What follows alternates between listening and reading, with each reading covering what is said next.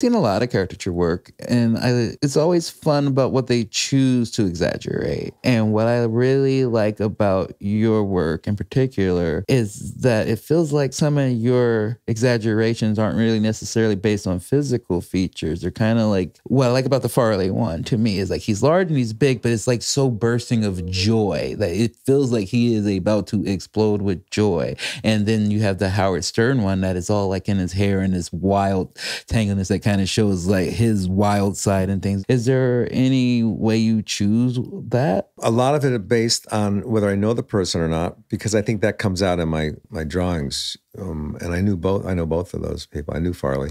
But yeah, you know, I never thought about the Farley thing where it's exploding with excitement and joy and just wanting to make people laugh. Having to really have that part of his personality filled. You know, I think he felt like it was his job to make people laugh, no matter where he was.